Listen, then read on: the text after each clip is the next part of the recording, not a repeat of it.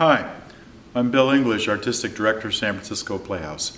And I'm here to talk to you a little bit about the Christians, which to my way of thinking could just as easily be called the Jews, or the Muslims, or the humans, or maybe better yet, the Americans.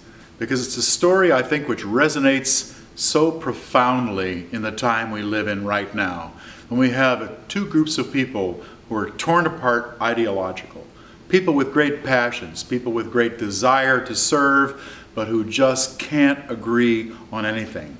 It's a story about idealism, about a young man who is a great leader, who has a great idea and wants to change the way his church does things. And of course, he runs square into the prejudices, the fears, the reluctances, the desire of people not to change. And that's what the story's about. It's a story about a man with a powerful urge to communicate, but the distance between he and the people he wishes to communicate are insurmountable.